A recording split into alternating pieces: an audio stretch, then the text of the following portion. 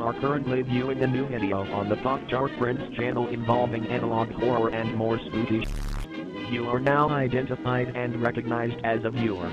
It is important to like, subscribe or maybe, if you are feeling generous, becoming a member. However, for this video make sure to grab a snack, drink, or some friends, as this video goes in deep. And make sure to follow the protocol P, standing for pay attention, A, for as long as possible, and L, for LOL. If you see a person not following this protocol, then I give you full permission to eliminate them.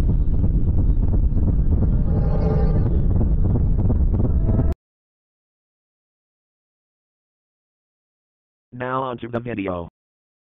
Good luck, view. Analog horror is funny. You watch a seemingly innocent training tape and a drummer from the hit video game Team Fortress 2 shows up. It's brilliant. Analog horror in the beginning was cool and fresh for digital horror at the time. And the catalyst for this was Local 58 and Jesus Christ, internet ruined this masterpiece. Not only the other series copied basically every horror element from the series, but also resulted in a snowball effect of analog horror series looking the same, except for a few exceptions. This soon led to one of the biggest analog horror series, which is also known as... I remember watching this, and it didn't really scare me, but rather disturb me. The idea of someone copying me is horrifying, because what kind of monster would copy a YouTuber talking about video games basically as a hobby? I never finished the series, but I do come back to it once in a while, and when I finished my previous video and involved a LANCASTER league, it sparked a new interest in analog horror for me. And then I downloaded a few games which were probably Bitcoin miners on the internet. Anyway, on to the first game. The games I played from the series to me were mediocre. I played this game for my previous video in the stream. Why can't our pets escape? Hello? Oh! Hey Ashley, could you make sure to take out the security break room and storage room trash? I can't think of anything else, so tonight would be a quick one. Thanks, James. I don't trust anyone named James. I thought the games are alright. This game sucks, but just needed more something to do. The first game I played was basically a slideshow and a point and click game, like something you find in cool math games. It was alright, and it was free, and I was broke, so I didn't think it was that bad. The second game, however, just came to me kinda just sucked. That's literally me. I got pissed off at going to school because I have to do work. What? The controls were atrocious, and it felt like I was slipping on ice.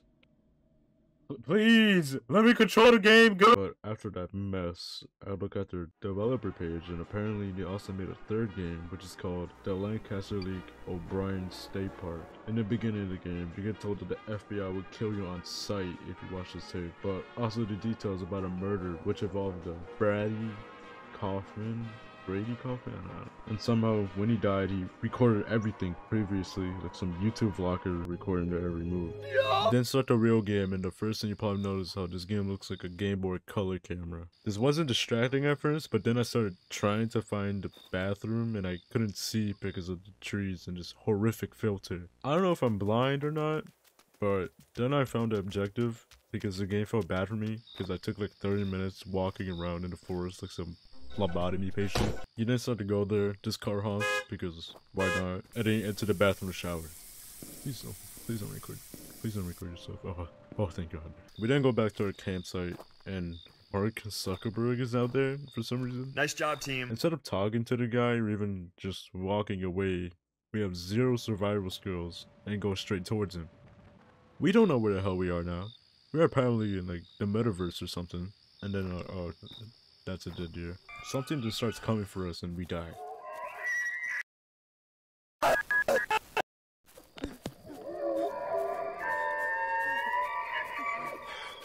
Which one of you motherfuckers called my mom gay? And that's the whole game. Bravo, Vince. This game is alright, but it's more like a point A to point B type of game, which isn't bad, but the game should have implemented something else, like an option to go to other areas, or even collectibles, or hell, add a shower scene. You know what? Just next game. Next.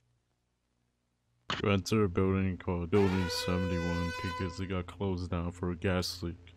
But then some suspicious activities were detected in the building because they probably live in Wyoming or There's something. no such place as Wyoming. So then you go inside and record because you need that juicy Easter concept by next week to pay that child support payments. You go in and Jesus Christ, I've seen junkyards cleaner than this. As you explore, you discover new things about a cult, which exposes the truth about the moon or something. And within this cult, you find out that the members have huge beef with each other or something because they think the moon is cheese. I've heard. You find a headless, and that definitely doesn't foreshadow anything in the game. Then you find some creepy guys in the room with robes. You start seeing more notes that were written by the members and how they were apparently against sacrifices and almost like a revolution or something. Then you see the moon and Jesus Christ, they were right, what the f. You then see a suspiciously placed television and then you get teleported to the moon room again. Then the tax man starts knocking the door and kidnaps you.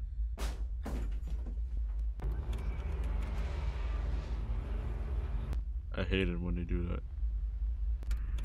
I think these guys like candles. Creepy music starts playing and no one needs this many TVs, and he walks around some more and finally die, leaving you and Greg have fully laid by camera phone behind. And that's the game. It's spooky and you know, should have added a shower scene. You play as Andy, who's an apple, who has an apple farm. I think. I don't know. It's in the title. You get out of your house after gooning session, and then you go to your friends. You actually have friends in this game. Not like me though. And they're apparently having a picnic. And once you go up to them, they ask you to play a game with them. And then they explain the games. Well, not really, but they explain the prize. Your house keys. You took the key to my house. And then you play some games to get your house keys back. The game's being fishing. Yeah, that's right, a fish teaches us how to fish. After messing up way too many times, I tried to talk with the dog. What the dog doing? Yeah, I don't know what happened. I can finally talk with the dog, and I'm sorting fruits. Yeah, just like that. What fun. After that, you get a cutscene of a man and a woman arguing. To sum it up, someone died, dad's an alcoholic, and the woman is mad. And then you talk with the moon lady, you play Friday Night Funkin'. Damn! Another cutscene, you go to a car, more dialogue appears. Hey, is this thing on? Cool. So here's the first version of the new game I'm working on. I'm calling it Apple Acres for now, but I'm still working on the title. There's no way this one can't do well. Can't afford to have another flop. I've also been thinking about some other types of technology to make the characters a bit more lifelike. I don't know. It's not very... Oh wow, you're good at playing the guitar. You put I Spy with the clock. Something dangerous. It's right there! And then he turns into a deviant art Sonic.exe fan art. It's kind of weird. I don't think Andy would do this. I'm shaking and crying right now. Andy's my goat.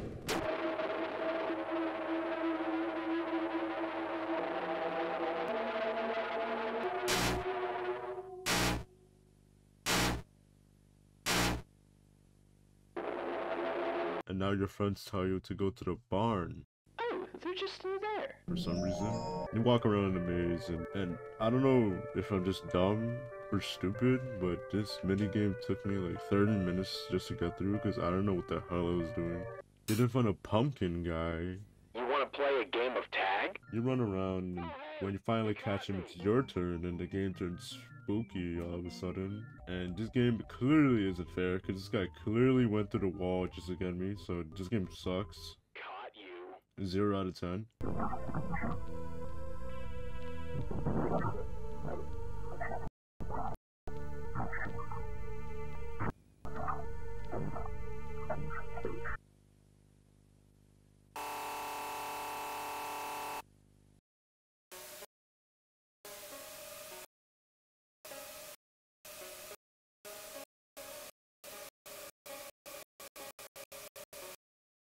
I actually like this game. Pretty cool. Didn't really scare me, but rather disturb me.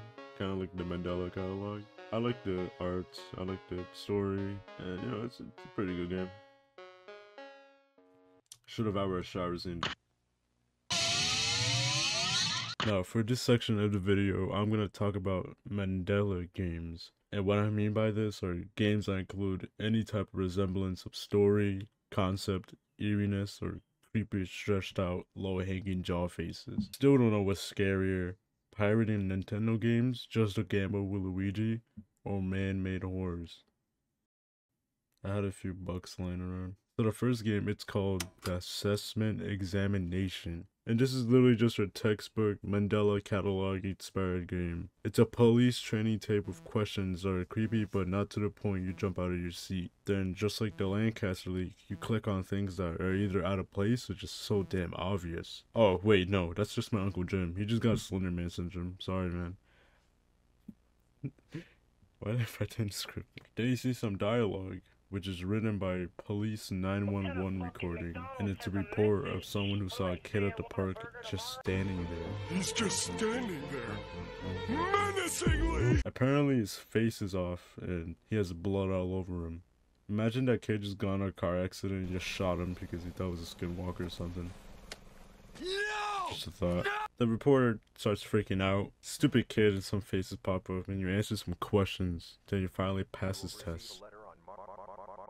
And now my computer's having a stroke. Neat. A commercial for a park starts playing. I don't know who needs to make that. It's kinda weird.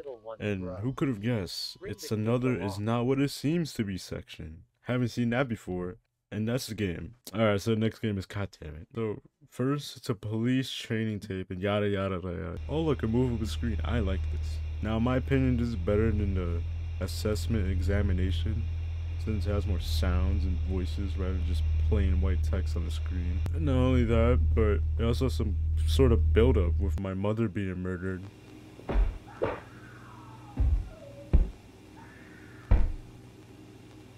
Hey honey, can you come in my room? I fell down. Now that's what I call good horror design. Next game is Alternate Watch. Game obviously inspired by Mandela catalog. And the reason why I put this game in the script and not an actual good game is because the game is unique. This game has you looking through rooms with a flashlight to look for anomalies, kind of like a visual version of a home safety hotline. This game is great. Pretty sure I'm blind now because I kept dying. In conclusion, the games I played are usually basic or bland since it follows the same formula every time. But if you select one of these games on a dartboard at random and you don't know what the hell a Mandela is, then you might find these games enjoyable. Does analog horror work in video games? Probably. I don't know. Also, I've noticed a lot of these horror game things having forests. It's kind of weird because like Forest night is here. I don't know why people are finding a bunch of trees and grass scary. It's kind of weird. I found a small bag and like sugar in it. I don't know what that was. Hey, look at we hit the jackpot. Look at this. It's brand new. No brand. We got a hat. All right. Well, looks like we got some hydration in here. And give it a taste. We got this pink one. Taste test.